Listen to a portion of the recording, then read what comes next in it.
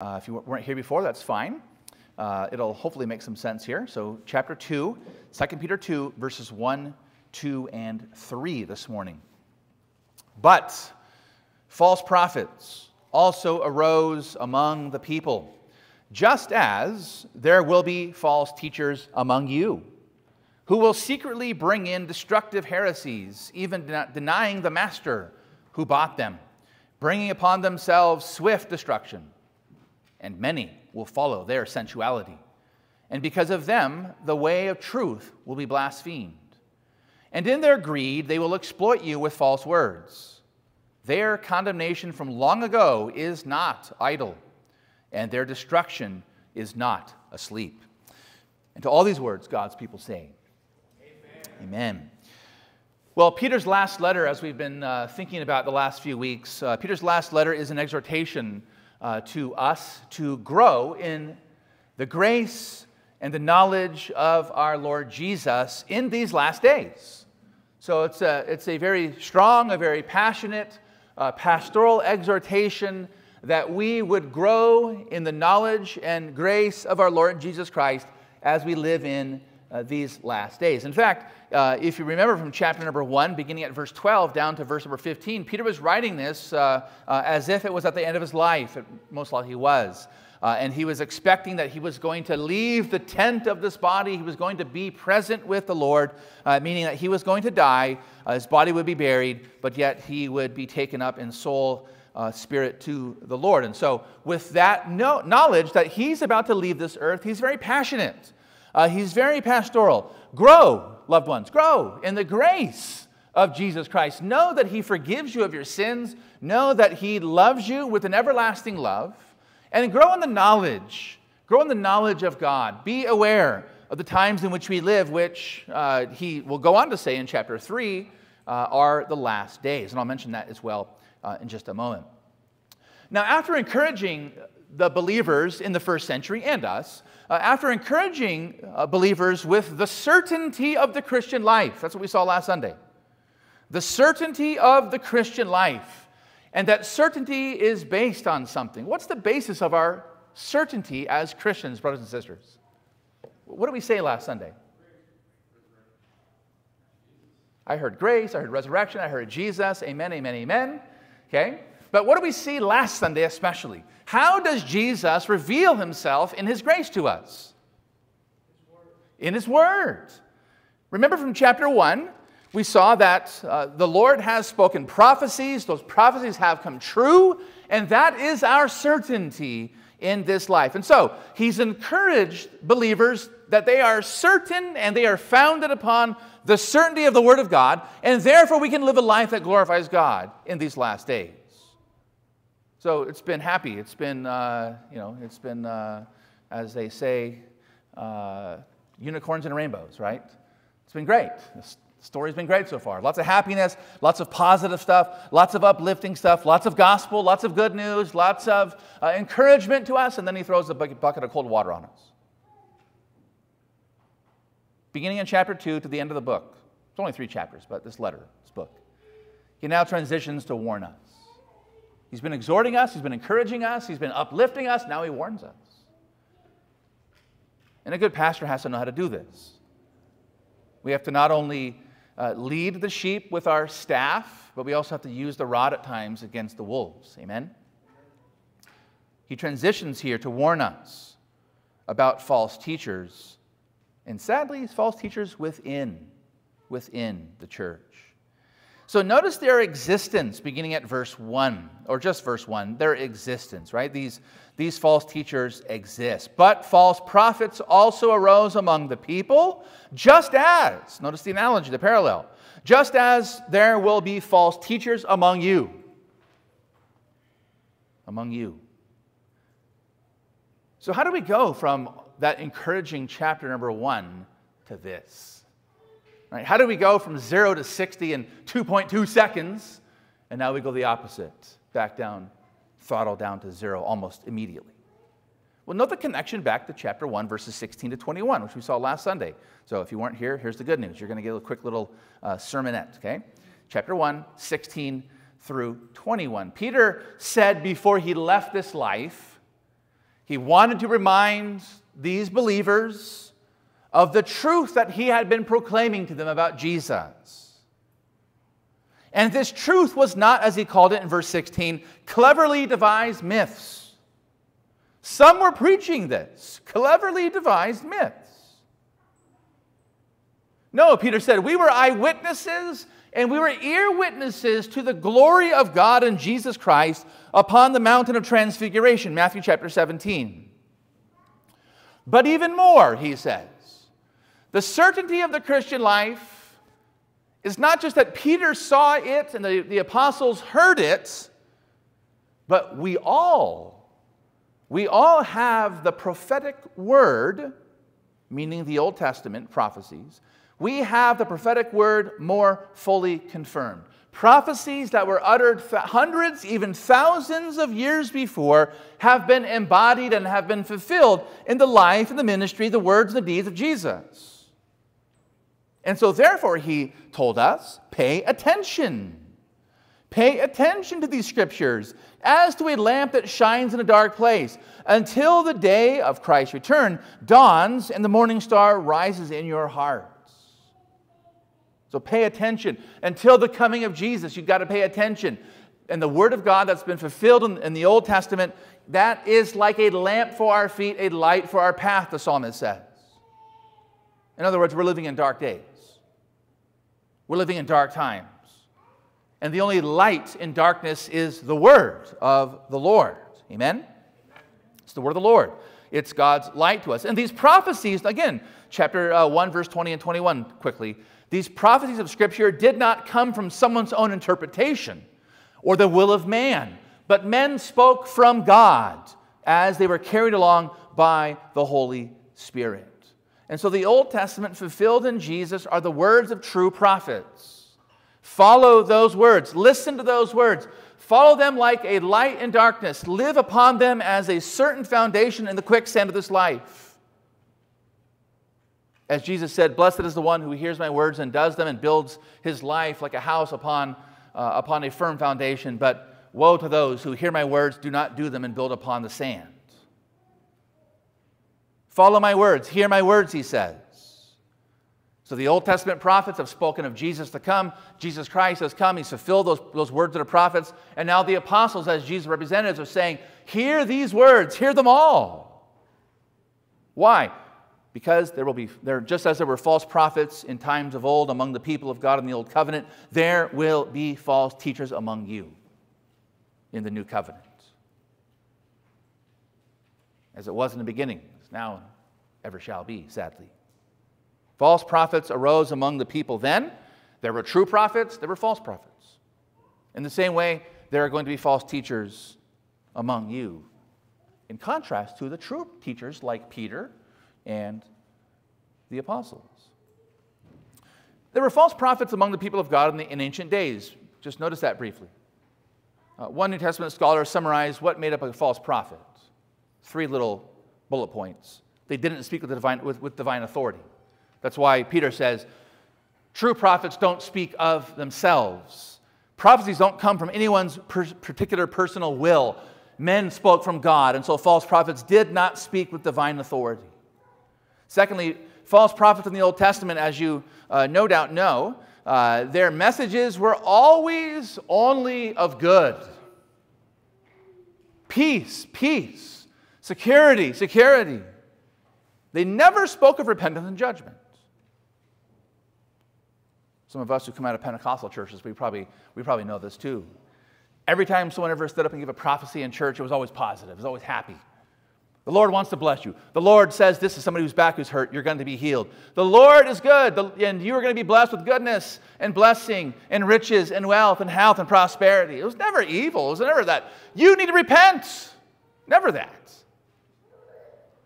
But true prophets like Daniel chapter 9, we see that. They don't only speak of the gospel and the faithfulness and the love of God, but Lord, we've sinned against you. And that's why we're here in exile. He was praying there. And so false prophets didn't speak with divine authority, and they always only spoke of good, peace, security, so forth, never of repentance and judgment. And thirdly, they showed themselves to be worthy of condemnation. Note the parallel here, just as. In the same way there were false prophets in the Old Covenant, just as in the same way there will be false teachers among the people of God in the last days. You see that in verse number 1? Just as there will be false teachers among you. Now here's the question to think about just briefly, is this. Why does Peter use a future tense in verse 1? False prophets also arose, past tense, among the people, just as, notice this, future tense, there will be false teachers. Why? Is he warning them of false teachers that haven't yet affected them? And by application, are we to read this still off into the far-off future of the quote-unquote end times? That's one reading of the passage. Later in chapter 3, at verse number 3, Peter says, in the last days scoffers will come. Again, speaking the future tense. But we know that Peter believed that he was already in the last days. In Acts 2, the day of Pentecost, who stood up and preached? Peter. So people heard these languages, the mighty works of God in their own languages, and some accuse them of being drunk. It's still the morning, it's not even noon, and they're already drunk. What did Peter quote to refute them? Remember in Acts 2, what's the Old Testament text that he quotes from? About the Spirit of God being poured out, your old men will dream dreams, your young men will prophesy, and so forth. What's the passage? The prophecy of Joel, chapter 2. So Acts 2 quotes Joel 2.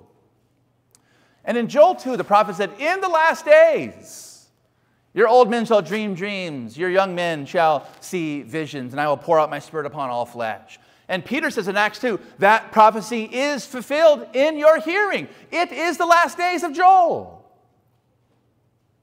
And so when Peter says in the last days, scoffers will come, Peter believes that we're already in the last days. Scoffers already have come. In fact, in chapter 2, we're going to see the rest of the chapter, and then even in chapter 3, Peter speaks in different tenses. He speaks the present tense in chapter 2. These false teachers are in the present affecting and infecting the church. So why does he use the future tense here? I think it's because Peter's quoting from prophecies about false teachers to come. He's quoting Jesus' own words and Paul's own words. He's saying that from the vantage point of Jesus and Paul, false teachers will come. That's what they said. That's what we see. Matthew chapter 24. Jesus said, many false prophets will arise and lead many astray. Again, verse 24 of Matthew 24. False Christs, false prophets will arise and perform great signs and wonders, so as to lead astray, if possible, even the elect. And so Peter is saying, just like Jesus said, we're seeing this. False prophets will arise in the church. But he's also reflecting Paul's words.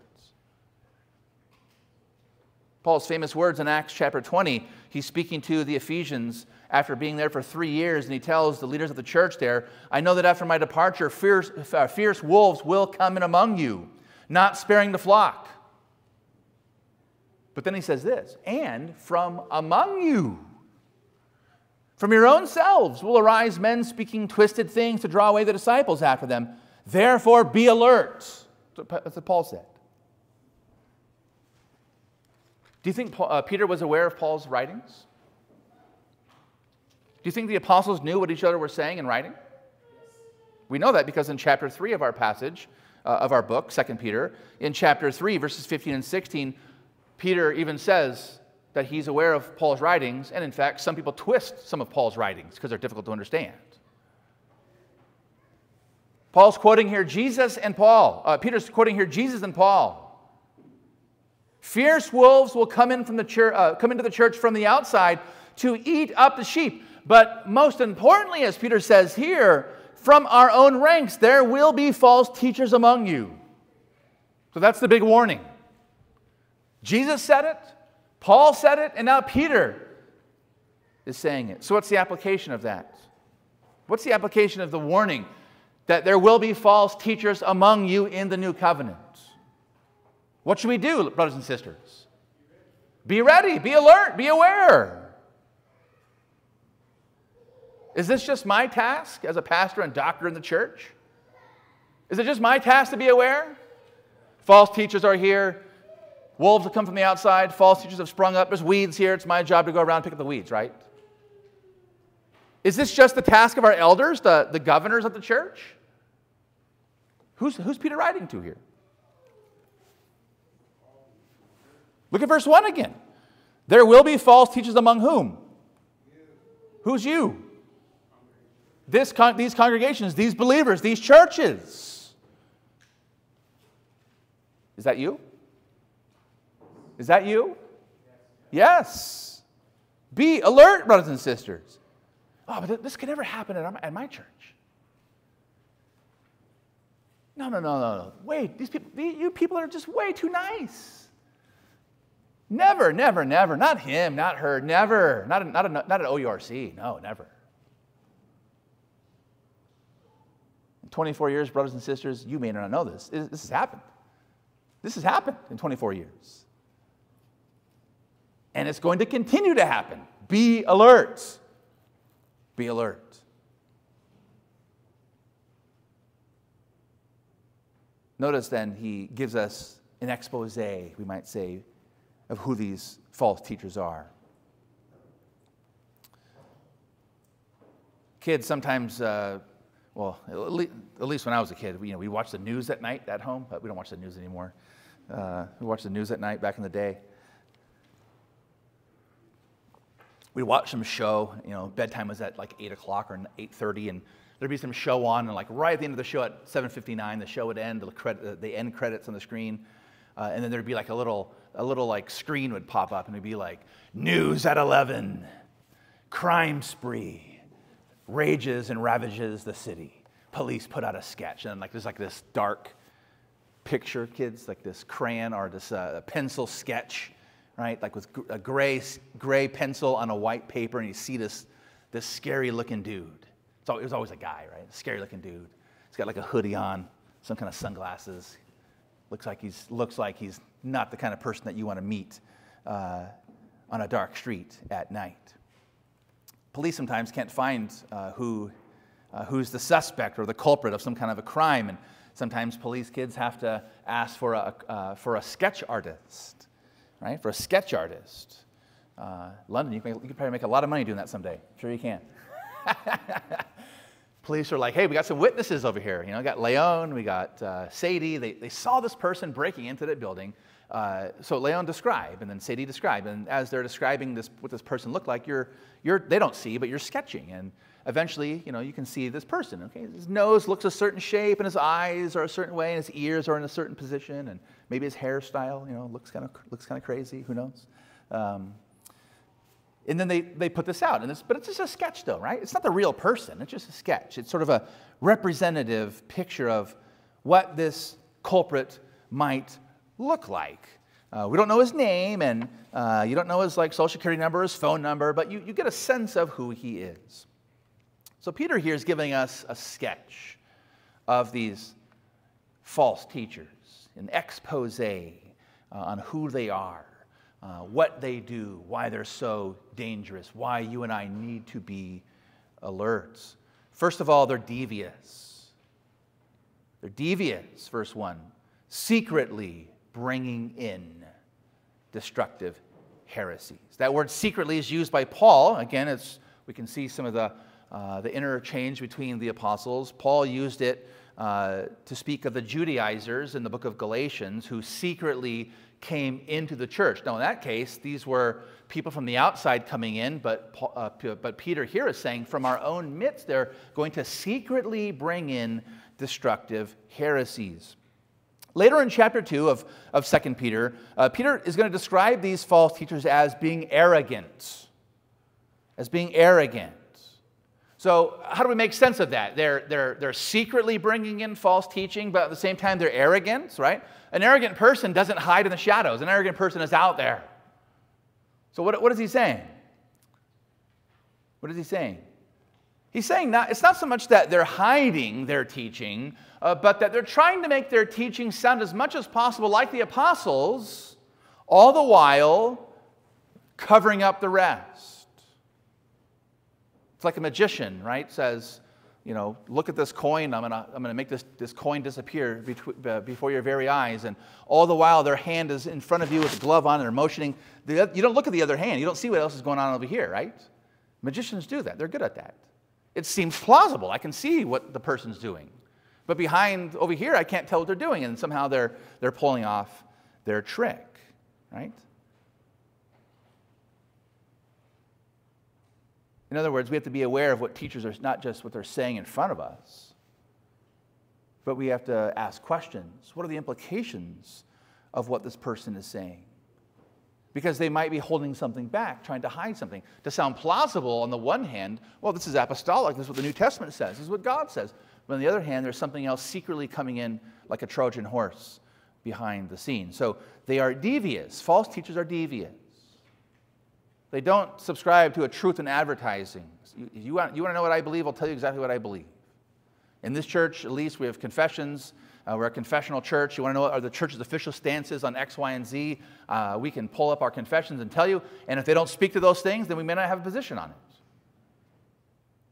But there's no hiding what we believe, the doctrines of the Christian faith. But false teachers secretly bring in, trying to sound plausible, yet all the while, like a Trojan horse, bringing something into the back door to be able to bring in destructive heresies. But notice, secondly, they also deny the Lord. They deny the Lord, even denying the master who bought them. Again, verse 1. Now, notice that word master there. Normally, the word that's used for the Lord in the New Testament is kurios, which is the New Testament translation of the Old Testament, the Lord, Yahweh, Jehovah. So normally when we speak about Jesus as Lord, he's kurios. But here, there's another word that's used, despotes. Despotes, master. Comes into English as a despot or despotic, right? A tyrant. We use it in that kind of a sense of a tyrant, a despot, a bad ruler. But what it is a word that underscores the absolute sovereignty and lordship of Jesus Christ. In other words, their denial is so serious that Peter uses this other word for the Lord to emphasize his mastery, his lordship, his power, his sovereignty. They deny the Lord, the Almighty Lord, by their teaching and by their living. Even denying the Master, the sovereign Lord who bought them. Who bought them. That word bought, agorazo, is one of the words for redemption in the New Testament. It's redemption language, to purchase, to buy back. Slaves who are purchased, slaves who are freed in the Old Testament, the book of Exodus, right? But the language of redemption, to purchase, to buy, to take ownership. So how do they deny the Lord? How do they deny the Lord? Well, on the one hand, they could be denying him theologically. Again, they're speaking words that sound very plausible, but all the while they're bringing in their false doctrines. How? Well, it's clear from 2 Peter that these false teachers, at a minimum, were doubting the second coming of Jesus, if not outright denying it.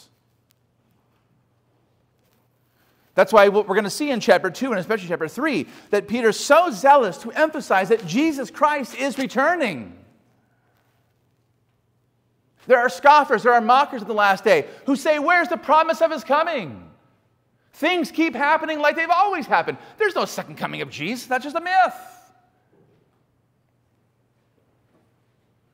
So on the one hand, this could be a theological denial of the Master. They might be giving lip service to Jesus as Lord, all the while saying, he's not coming back. Why would they say that? Because what they're really doing is denying him in their actions.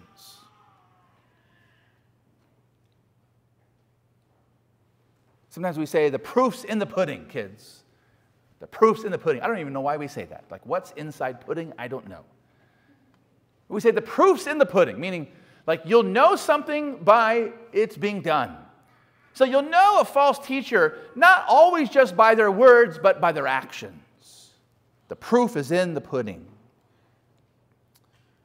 These false teachers wanted to live a lifestyle that denied in practice that Jesus was the Lord. You see, kids, when we say that Jesus is the Savior, we know that means that he saves us from our sins. He forgives us. But Jesus is not just the Savior, he's also the Lord. What does it mean to say that he's the Lord? The Lord. That means that he's the king, right? He owns us. He's the master. He's the sovereign king. And he's Almighty God. But to say that means that you're not. To say that Jesus is Lord is to humble yourself underneath him. But when you want to live a life that doesn't show that he's Lord, but that you're Lord, well, that's denying him, according to Peter. In fact, there's a parallel passage. You can just turn over a couple of books in the New Testament to Jude. It's one short little letter, one short little chapter. Jude 4 is a parallel because the same vocabulary is being used in the same context. And so Jude verse 4, we read this, quote, certain people have crept in unnoticed. So there's that language again of secrecy. And here it seems like, again, it's sort of like the Judaizers that come from the outside in. They are ungodly people. Right? So they crept in secretly. They are ungodly people. What do? Who pervert the grace of our God into sensuality and deny our only Master and Lord, Jesus Christ. There's that word, despotes again, and kurios. The Master and Lord, Jesus Christ. They pervert the grace of God. How? Because some people were saying that because Jesus forgives you of your sins, therefore you can live as you please. Didn't Paul say this in the book of Romans? Oh, so if God's grace superabounds above and beyond all of my sins, where sin abounds, grace superabounds. The more I sin, the more grace I get. And so Paul asks, well, should I continue in sin that I might receive more grace? Absolutely not. That's a mindset and a question and an attitude that shows that you don't really know who Jesus Christ is and that you've never submitted to his lordship. And so that's what these people are doing. They were hearing the gospel in words and they were twisting those words and saying, aha, see, we can still live the way we want to live. We can still do what we want to do. We can still commit sin and be safe and sound for eternity. You see, to put it bluntly, most false doctrine is a cover for false living. Why do false teachers teach false doctrines? To cover up some false living. Why do you think the prosperity preachers are so all about, I've got my own personal jet. Keep giving. I gotta pay the mortgage on that jet. I gotta pay that loan off. Oh, and by the way, if you sow $1,000, the Lord's gonna bless you with $10,000. They don't really believe that. They believe that if you give them $1,000, you give them $1,000.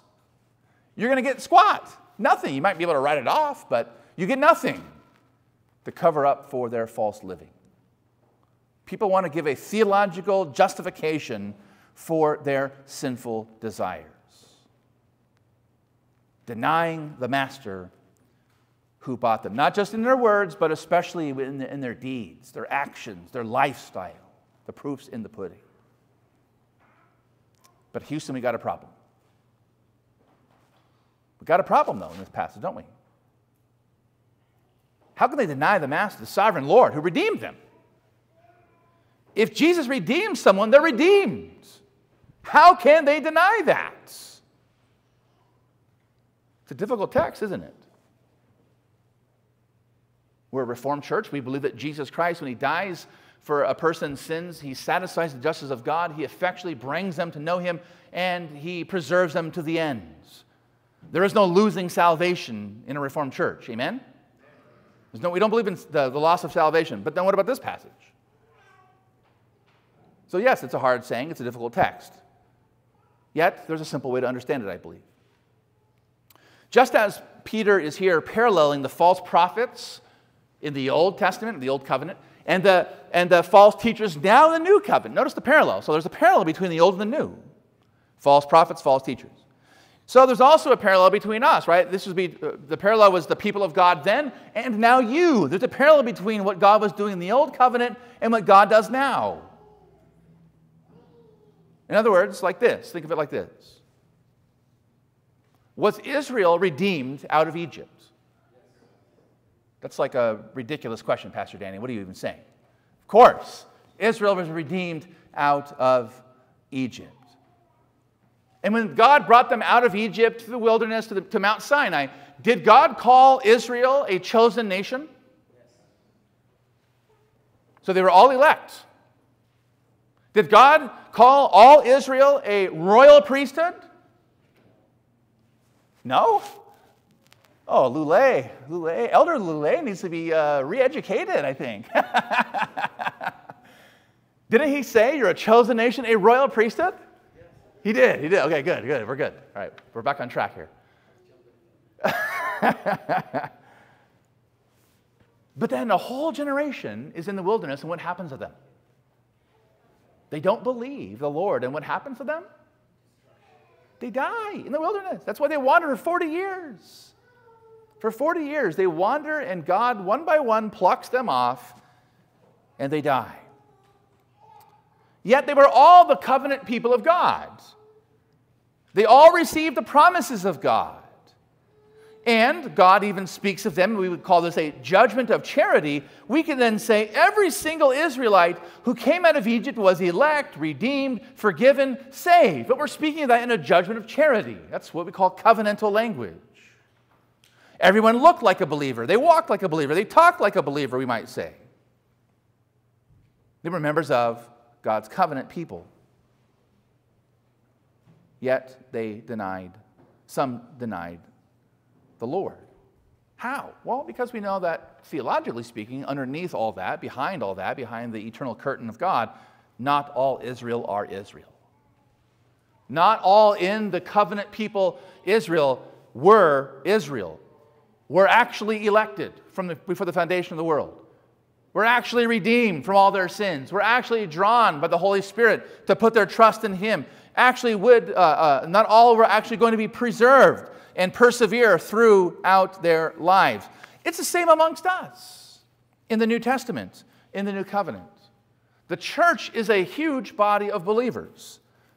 And we speak, as even Peter does, we speak to congregations as those who've obtained a faith of equal standing with ours by the righteousness of God our Savior, Jesus Christ. May grace and peace be multiplied to you in the knowledge of God and of Jesus Christ our Lord. We speak in a judgment of charity of all people who are assembled together under the name of Jesus Christ. But we know that not all actually do believe in Jesus Christ. I can address you as an assembled congregation and say, congregation of Jesus Christ, you are forgiven. 100% I can say that. God knows the truth. God knows the reality behind the scenes. I don't know what's going on inside of your heart. Only God knows that. But we can address the whole congregation as the people of God. And so here there were people that looked like believers, that acted like believers, that even talked like believers, but ultimately they showed by their fruits that they weren't believers. They denied in action the Lord who bought them, just like the Lord bought Israel out of Egypt. He redeemed them just like He redeemed the people of God out of Egypt. So these people are, thirdly, destructive. They are destructive. They secretly bring in destructive heresies. This is not speaking in a technical sense of condemned doctrines like we might speak of it, but in the New Testament, heresies, it's to divide people into groups, parties, factions. In other words, these false teachers introduce opinions that divide. They introduce opinions that divide the body. I'm of Paul. I'm of Apollos. Right? 1 Corinthians chapter 1. And notice the sad reality. Many will follow. Many will follow. So let me, as your pastor, encourage you and to say what I think I always say. As a congregation, let's keep the main thing the main thing. We believe the Scriptures. They are God's words to us, and we have in the history of the church has passed down to us faithful summaries and faithful expositions of those words of God in the Old New Testaments. We have creeds, we have catechism, we have a confession of faith, we have the canons of Dort. These are our approved and authorized official doctrines. Let's focus on the things that are the main things. So while we're being aware and being alert of the fact that there can be false teachers, not just amongst us, but in general the body of Christ, at the same time, we have to not just be aware and be sort of skittish about everybody that talks to us. No, that's not the point. The point is we should also love the truth. Love the truth. Be committed to the main thing. Focus on the majors. Don't major on the minors, brothers and sisters. And when we do that, we won't have to worry about being divided, having destructive heresies, having many opinions amongst us. Now notice these heresies or these divisions, they're destructive now among the church, among the body of Christ. Again, verse 2, many will follow their sensuality. So that shows you, again, they denied the master in their actions. They wanted the cover of theology to cover their lifestyle of sensuality, of sexual immorality. If that doesn't sound like 21st century America, I don't know what does. The visible body of Christ in our country more and more is wanting to have a cover, a plausible words that sound apostolic to cover their sexual sinful desires. Right? There's no mincing words about that. One of the top New Testament scholars in the world, whose son is one of the top Old Testament scholars in the world, just came out with a book basically saying all the verses about homosexuality in the Bible are not true. God's changed his mind, they say. If that's not using words for cover for sexual immorality, or at least to give cover to other people for their sexual immorality, I don't know what is. And these kinds of words, these kinds of teachers, these kinds of false teachers, they destroy churches. They divide churches. They cause factions in churches. And sadly, many will follow their sensuality. So if people deny the second coming, like these teachers seem to be doing, we'll come to that some more, I mentioned, then there's no foundation in this life for ethics and the Christian life. As Paul said in 1 Corinthians 15, if there's no resurrection on the final day of human history, eat, drink, be merry. Why? Tomorrow we die. This is all there is. Live it up. Enjoy while you can. These heresies or these divisions, they are destructive now among the church, but they are also destructive among the world. Because of these false teachers, verse 2, the way of truth will be blasphemed. Because of these divisions, the way of truth will be blasphemed. Why would I be a Christian? Why would I waste my time on Sunday morning? Why would I waste my time being a believer and doing all the things that I've got to do when I can follow these guys over here who say I can live it up? They blaspheme the way of truth. The false teachers have a greater condemnation, though. Notice, fourthly, their destiny. Swift destruction. Back to our text. Swift, bringing upon themselves swift destruction. The idea of swift here is not fast per se, but it's certain. That when the judgment comes, it's certain. That's what the idea of swiftness means here. This destruction is eternal destruction. It's hell. What's hell? Loved ones, we haven't heard about hell probably in a while. What's hell? Is it real? As real as heaven? So what's hell? Well, sometimes we hear, though, that it's a place without God. But isn't God everywhere? So God is in hell. It's just that there's no hope of grace, right? So it's not the absence of God. No, it's the absence of the hope that God is going to give you a second chance, that God is going to give you mercy. There's no hope of grace, no hope of having a restored fellowship with Him, no hope of repentance. God is there actively in judgment.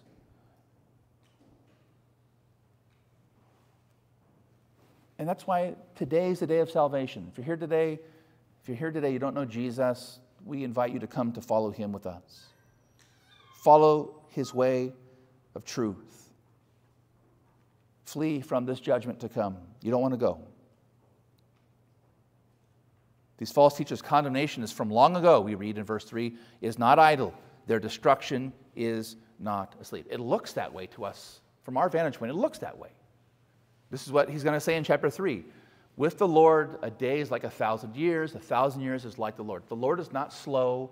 The Lord hasn't forgotten His promises of grace. The same way, the Lord sometimes looks slow to us.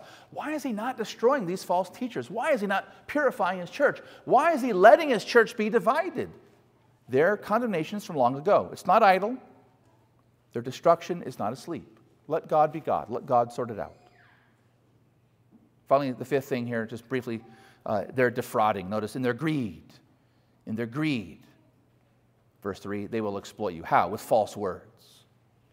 With false words. The cleverly devised myths of chapter 1, verse 16. The word that Peter uses here, false words. That word false speaks of forgeries. They forge the true words of God. Again, they want to look plausible. They want to come in secretly and they want to make their doctrine look up front plausible and apostolic and biblical, but behind the scenes, no. No, they want to foist upon you a forgery. So you see that there is truth and there is error, my friends. There is truth and there is error. This is one of the big things we take away from this text. There is truth, there is error. We live in a pluralistic society. You're free to believe or not to believe. That's what it means to be an American. But we believe that there's absolute truth. And we can find that absolute truth in Jesus Christ, who's revealed Himself to us in the words of the Scriptures. In the Word of God is absolute truth. That's where we find Christ. That's where you find salvation. That's where you find hope. That's where you find meaning, purpose, significance in this life. And again, we pray that you'll explore these words of the Lord Jesus Christ with us, so that you grow with us into that same conviction, to come to know the truth, because the truth sets you free. But we live in an age that tells us, doesn't it? That tells us, speak your truth. Speak your truth.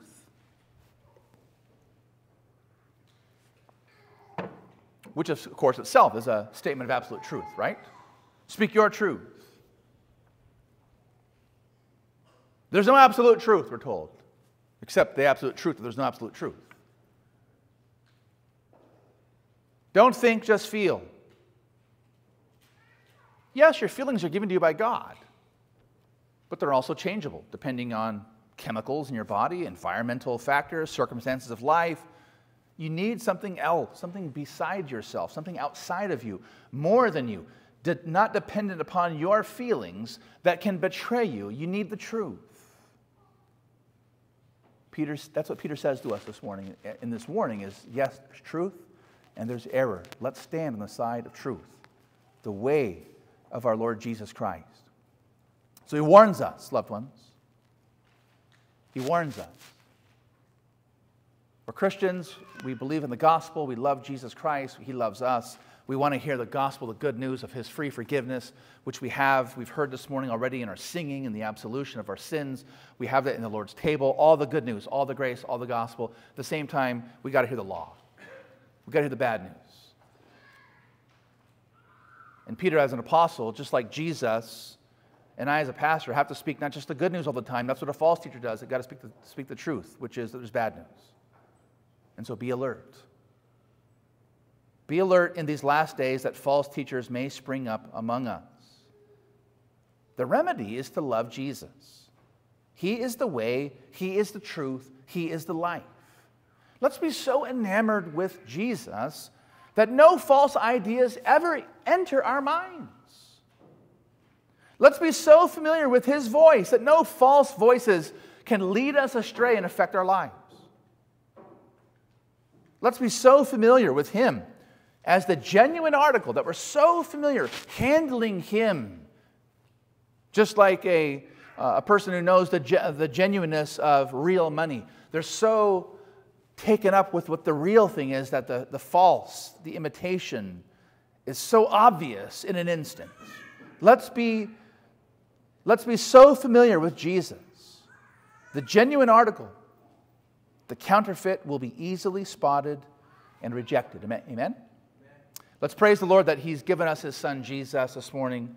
He protects us. He keeps us on that way, the straight and narrow way. And even in our sins, even in our straying from Him, even in our wandering, even in our doubting, even in our struggles that we have with His truths, loved ones, He's given to us the Word and the sacraments. And as you come to the table of the Lord this morning, come with confidence that it's not about your works, as we sang. It's about Jesus Christ's works for you. Let's pray. We thank you, Lord. We bless you and praise you for your amazing grace. Preserve your church across the world. Preserve our church, our congregation that we love. Preserve us in the truth. Help us, Lord, to propagate the truth, to share the truth, to know the truth, that it sets us free, and we pray that it would set others free as well. Lord, give us a sober-mindedness of the warning this morning, but also, Lord, a joy that you are the God of grace, the God of truth, the God who reveals Himself. And we can find that revelation so clearly and so certainly in your word. Help us, we pray, to be devoted to it, and by being devoted to the word, to be devoted most of all to you. And we ask all this in Jesus' name, and all of God's people say, amen.